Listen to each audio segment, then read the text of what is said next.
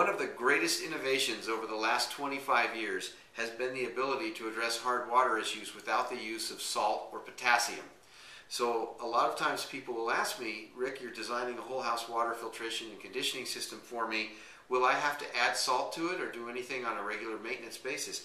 And the answer is no. We absolutely want to stay away from salts and chlorides and potassiums. So our systems are completely chemical free and do not require any of the headaches or hassle that the salt and potassium pellets create.